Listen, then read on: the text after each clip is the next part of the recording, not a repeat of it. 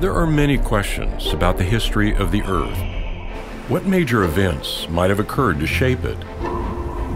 Was there a global flood? A Big Bang? How did the Earth become filled with so many amazing and diverse creatures?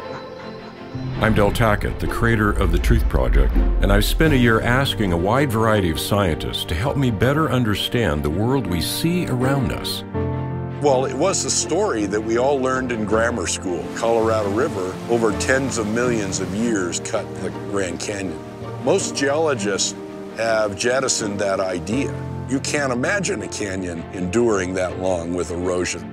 Time is not a magic wand that solves all the geologic problems of the world. The past is the key to the present. You want to understand why the way the world is today, you've got to understand what happened in the past. You take the present processes and extend it into the past, not unreasonable. But there's evidence in the rocks themselves that you can't do that. If the fossils of dinosaurs have been dated incorrectly, then it's very likely the fossils of any organism have been dated incorrectly, and therefore then the geologic ages themselves are incorrect. I believe in change over time, but I'm not an evolutionist. The shark has the ability to change, to adapt, to respond dynamically to the environment. But there are still sharks. And when we look at the fossil record, there are still sharks.